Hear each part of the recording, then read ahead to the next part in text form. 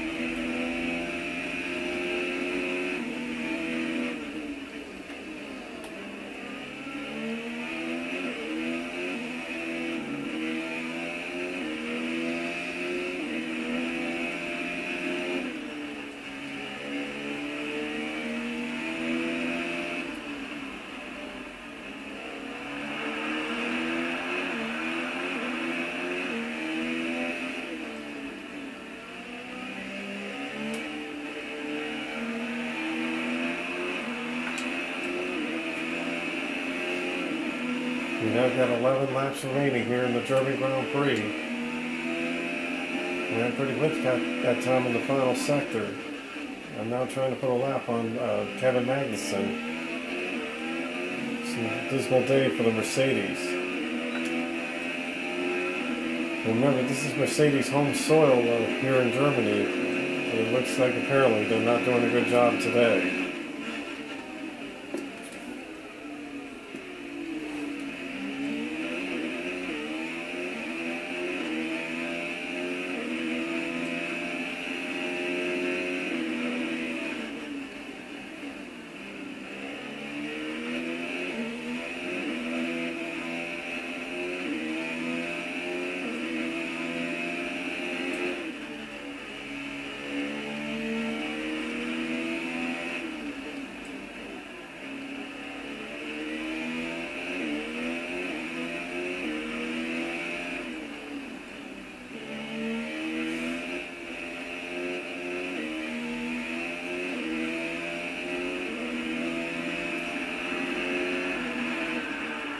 Yeah, that was a nice lap that time. Going all through those DRS zones, and I get the fastest lap of the race with a minute 13.058.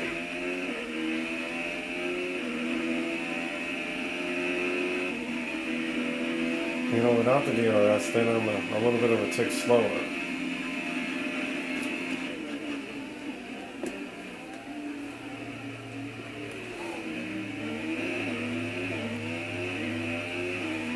That seems to be P12. That looks like Lando Norris is running in P12 because we know Butler is having a decent run. He was running in P3, but now it belongs to Pierre Gasly because Devin Butler took the hard tires in this race instead of the mediums.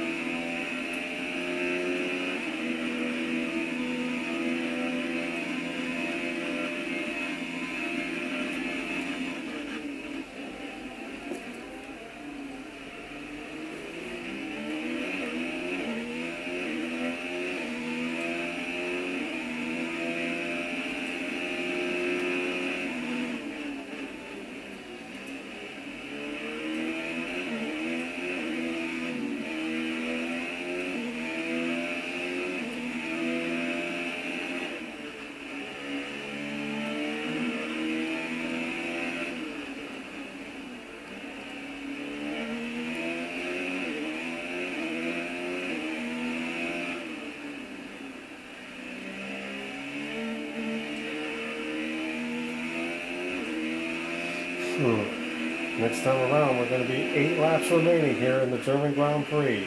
Looking for my 7th win here of the 5th season of my Formula 1 2019 career mode.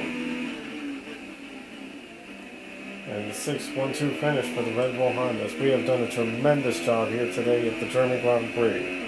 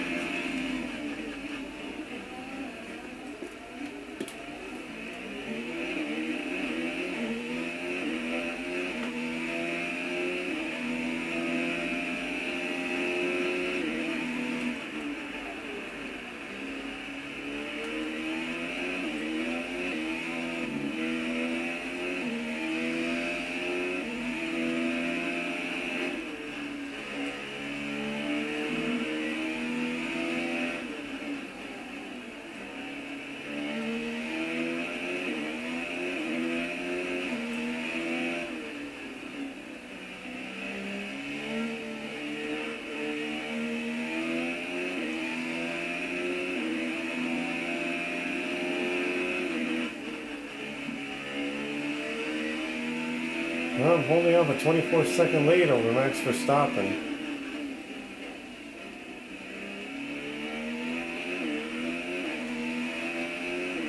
And Gasly is about a good 10 seconds behind Max Verstappen, but we don't know where Lucas Weber is. I think he's running in P4 right now, and Max Verstappen gets the fastest time.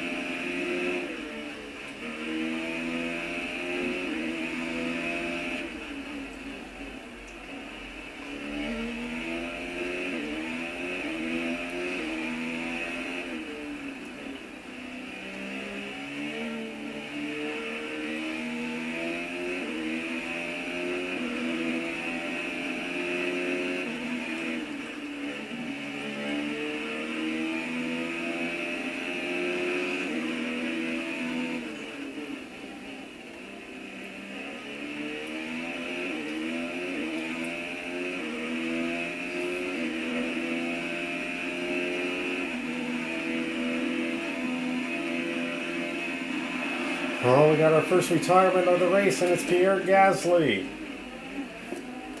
The first retirement of the race with 6 laps to go, and Pierre Gasly is going to spoil disaster from the attempted podium finish, and he is out of the race with a blown motor. That's unbelievable. So Pierre Gasly drops out of the race with a blown motor and ruins his attempted podium run. There's an incident in the next part of the track. No overtaking through the yellow flags. Well, what a tough break for the Ferrari, Pierre Gasly, and now the great day they had is turned into disaster.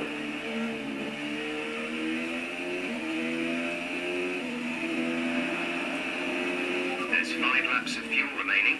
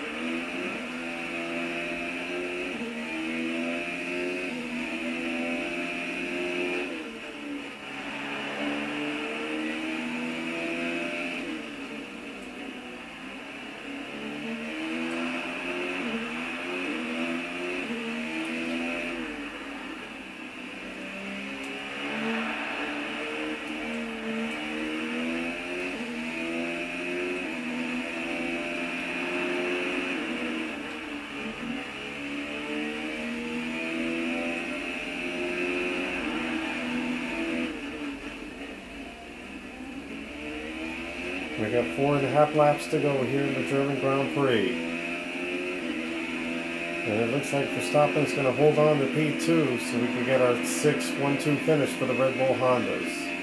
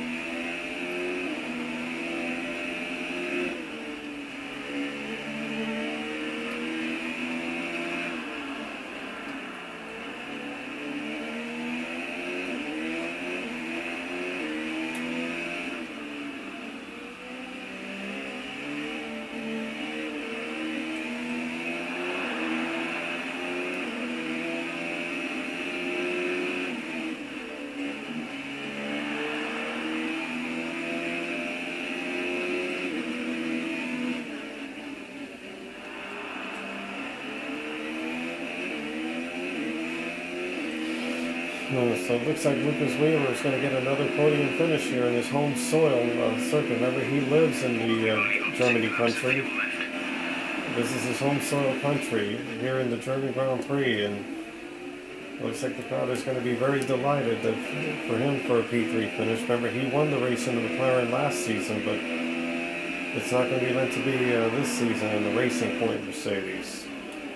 And this is Mercedes home soil too. This is where they build the manufacturer here in this country, in Germany. Good run for Daniel Papilla running in P11 in the Toro Rosso.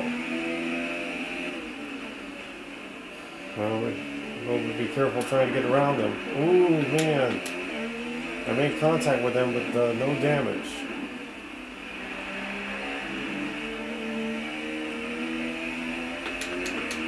Very lucky I got no damage on my wing. But we only have about 2 laps remaining here at the German Grand Prix.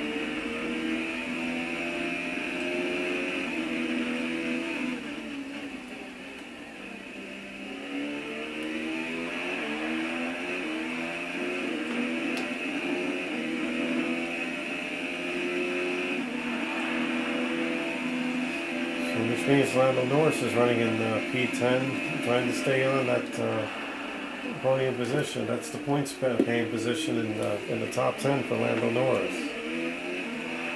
Still a good effort for the Renault Formula 1 team, but we don't know where they're running. I think they could be running maybe P4 and P10.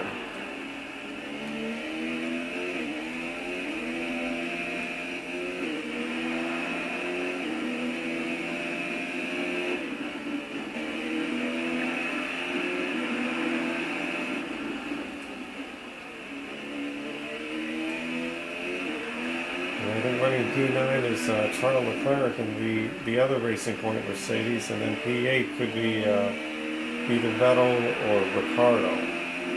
And here we go, final lap of this German Grand Prix. 1 more lap to go. Going for our 7th win of the season, and then the 6-1-2 finish for the Red Bull Hondas. Man, what a good race for me and Verstappen. We couldn't believe from starting the race in 9th, and then Max Verstappen started 11th, and he gets another fast lap, and he's about 19 seconds ahead of me, but that doesn't matter because I still got a good sizable lead over Verstappen, and it looks like he has a fresher engine than I do, but I'm going to manage to hold on to this position. It was a good race for me and Verstappen.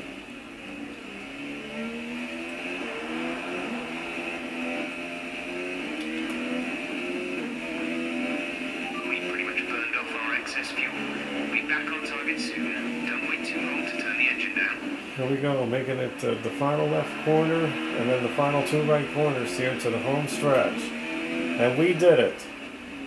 What a great, amazing job for the Red Bull Hondas again as we get our 6-1-2 finish of the season, and I'm going to get my 7th win in Season 5 of my career mode, and I win the German Grand Prix.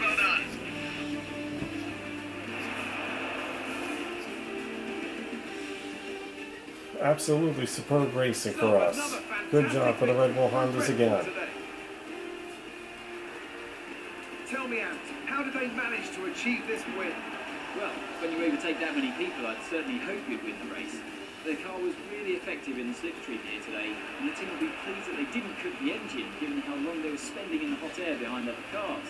They had a lot of confidence to push their tyres hard as well, especially going into the corners. Well, looks like Verstappen had a little bit of speed going on there into P2. It looks like he was running the better medium tires than we are, but we managed to hold on a 19-second lead over Verstappen because he was flying in the last 7 laps of the race, but I managed to hold on with the win. What a superb, great job for us for the Hondas.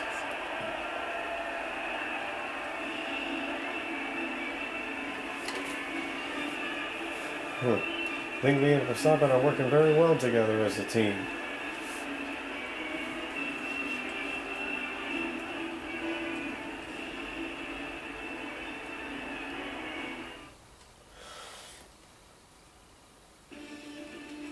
And after this round of the World Championship, here's how things look in the drivers' table. Hawk increases their championship lead. Now, let's discuss, Ants. Who would you say is a contender for driver of the day? Max Verstappen seemed to just effortlessly weave through the other drivers today without a care in the world.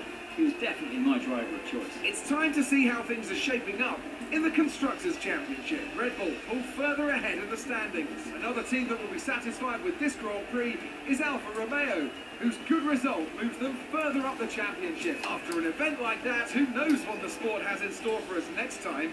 Be sure to join us again as we continue to bring you the latest excitement in Formula One. So an absolutely superb job and a 6-1-2 finish for the Red Bull Hondas as we finish 1-2 in the German Grand Prix. We did an excellent job out there. I think maybe this is our 7th 1-2 finish for the Red Bull Honda, but I'm going to have to check and see. And Lucas Weber gets a good job. He finishes in P3. Sebastian Vettel in P4 in the McLaren. He managed to move up from 6th to 4th, and a phenomenal job for George Russell, finishing in P5. He did an excellent job, but it looks like the soft tire strategy didn't work too much for him, so he managed to get a top 10, and it seems though it didn't work for Devin Butler either.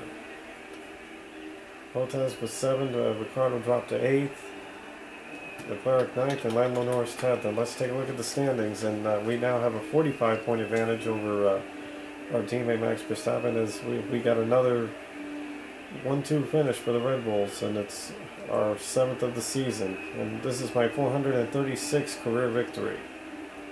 Charles Leclerc now moves up into 4th place, Sainz drops into 5th, Butler moves to 6th, and I think the biggest move, how about George Russell getting those 22 points for the Alfa Romeo? He gets up to 12.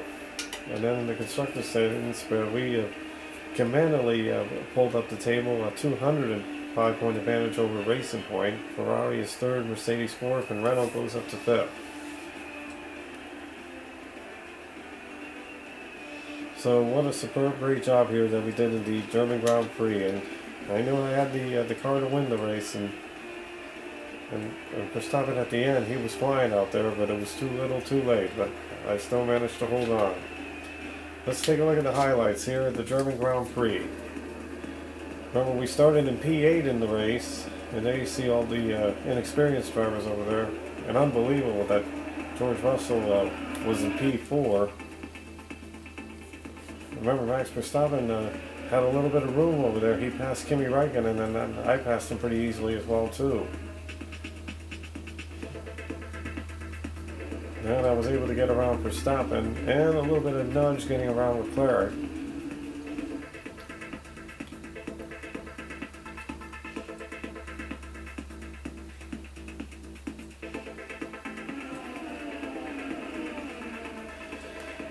There you see the pass for P4 there. I was able to get around George Russell for P4.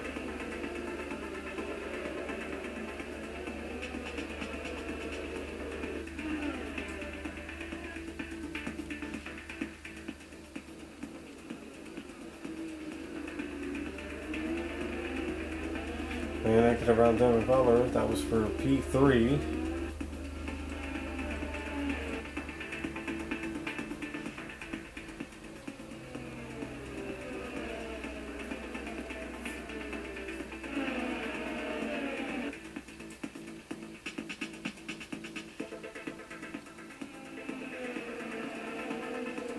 Look at this side-by-side battle between me and Ricardo getting around him for P2.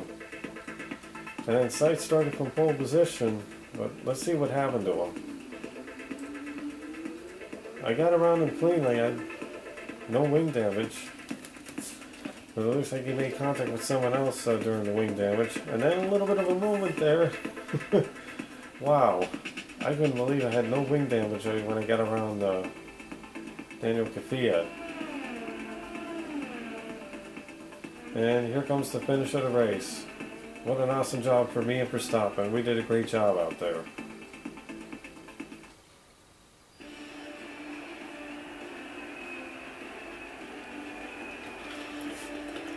Well, let's take a look at the race direction and see what happened. Well, there was 2 collisions on lap 1, Hulkenberg and Perez, and then Gasly was out of the race with a mechanical failure, and then Carlos Sainz had a collision with Verstappen. I think he was trying to get around them, and then Verstappen went on to P2. So a good job for us, and most certainly we're going to have an interview here. Let's go to that one before we wrap it up here in the German Grand Prix.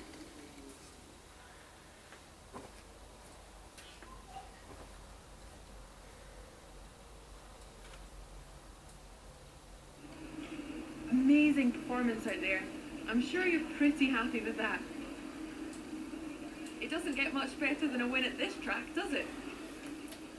Well, what a nice job. And the base has the best fans and everything. We're so glad that, and we're so sad that we decided to let it go for next season. But let's hope this race will come back in any future now. But it was a great day for us, great day for the Red Bulls. You gained a lot of positions during the race, didn't you? The car was flawless today.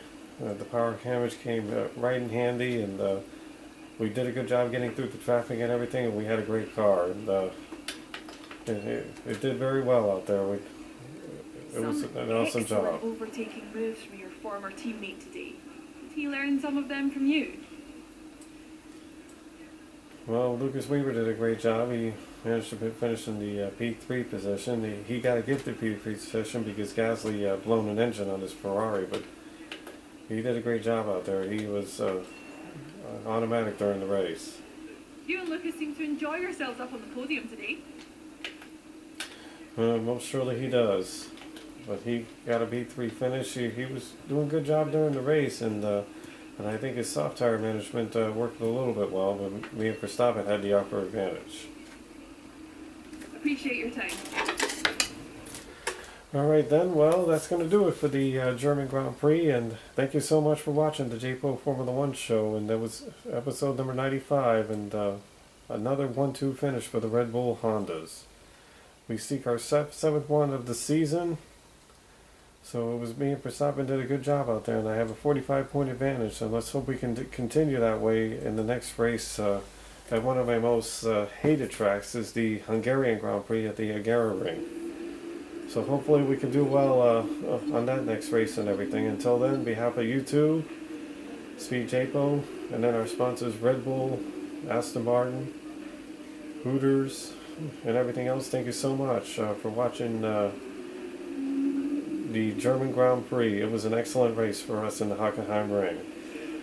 Until then, I hope everyone enjoys the rest of your day, and hope some of the people don't get too wet out there. And thank you so much for watching.